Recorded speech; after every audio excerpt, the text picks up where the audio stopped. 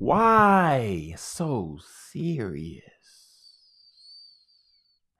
That always was something that rang in my head watching that new Batman movie. But seriously, in business, does business always require us to be so serious? We're going to talk about it in this episode of Speak Your Success. Let's get into it. Welcome to the Speak Your Success podcast.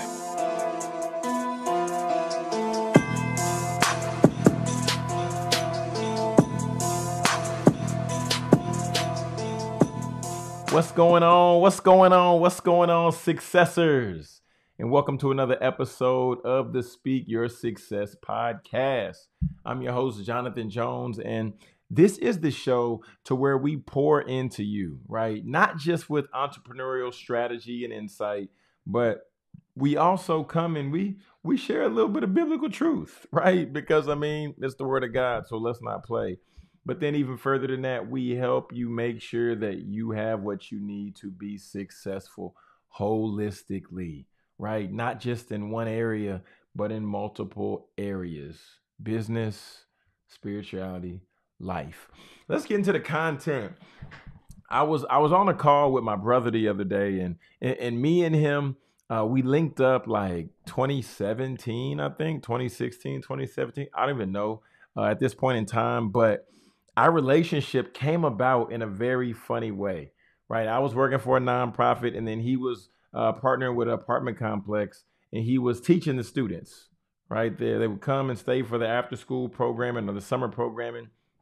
And then I was like, hey, you mind if I sit in one day? Because I was a director over the program. And then he was just working at one of the sites helping out. And then he was like, who is this weirdo? Right, because I was staying in, I was hanging around. And then one day, because typically when you're meeting people at work, you typically don't communicate with them outside of work. But one day, I think I called him for something. I'm talking with him, and he was like, "Hey man, you want to hang out?" And I said, "Sure, why not?" And it was divine timing, because around this time in my life, this was when I was like going out often, hitting happy hour weekly. It seemed like daily, if we want to be honest. Your boy was a happy hour daily. But I prayed a prayer one day and I said, God, I'm scared to lose the friends that I have. I don't know if you've been there before. I'm like, God, I'm scared to lose the friends that I currently have. Can you send me some new friends? If you gonna do this like that, can you send me some new friends? Right? And then what ended up happening? Well, then God sent me that friend. So shout out to my brother Mahari Takai. And then from that time of us hanging out, it turned into a night of us sharing testimony with one another. That later turned into us beginning to be inseparable, right? Best friends, brothers, and really locked in. And I was talking with him the other day, and that's how I came to talking about why so serious today. And the reason why I wanted to talk about us being so serious, right? Why so serious? Is because for me, one thing I began to realize is that I'm 36, right? And I have goals and I have aspirations and I have dreams and visions that I want to walk out, right? And at times I can get so laser focused, and there will be periods of time where I'm not looking to talk to friends. I'm not looking to go hang out. I'm not looking to buy the newest game or console or going to network events or things like that, because I'm so laser focused of achieving my goal, right? So laser focused in achieving whatever the potential mission is at hand. And I know some of y'all will resonate with me, because I know that for you, being a high level individual, being a focused and driven individual, this is something that you want to also be able to obtain. And the first thing that I had to look at was, John, Are you being flexible? Why so serious? If you have hard plans to do XYZ with your time, to check off XYZ thing on your list, are you allowing room for flexibility? Are you allowing room if you were focused on doing this, but then there was a change in the plan, there had to be a pivot, this couldn't happen, that couldn't happen? Are you allowing yourself the grace to be flexible? Right? And then as I began to think, and I started to realize, no, I don't think so. Like, I don't think that I was creating that space for myself, which isn't necessarily safe, right? So that was the first thing that I was able to extract. But the second part about being so serious, y'all, why so serious? I had to identify that I needed a place to be able to let loose. And just like I said before, man, shout out to my brother Mahari Takai, because he is an individual who will call me if he hasn't heard from me in a little bit of time. He'll be like, hey, man. And I'm like, what's up, man? He's like, I'm just checking in, cuz. How are you? I'm like, I'm good. He's like, all right, man, we need to get together. And I'll be like, all right. Sometimes I'll tell him I'll hit him back with a time. And then usually I don't call him back with a time because, like I said, I'd be so laser focused and driven on doing what I need to do to achieve what I want to achieve. But then we end up getting together and going hanging out. Might go get a snow cone. He'll bring his son. I'll bring my son, and then we'll just hang. But I realized that he has created a space for me as a brother and as a Black man to be able to have an area to where I don't have to be so serious, not having to be so uptight, understanding that being Black in America and being a Black man in America, there are certain things that aren't going to be celebrated. Being a husband, there are certain things that will not be celebrated by your significant other. And I'm speaking for me personally, all because why? Some of these things are expected. And what's expected is the bare minimum. And the bare minimum doesn't get celebrated because it's respected and it's expected and it's required. However, when I go hang with Mahari, he is one of those people who helps me fill my cup. Because I'll catch him up on what I've been doing, on, how things are going at the house. He says, good job, Black man. Good job.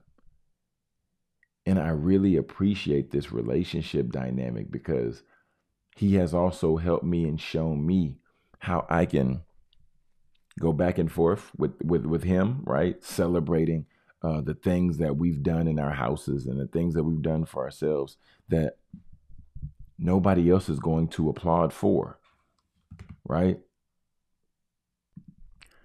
And knowing that if nobody else is going to applaud for these things, that's why you got your brother who just gives you a little bit of love, who gives you a little bit of push, who gives you a little bit of encouragement by creating a space for you to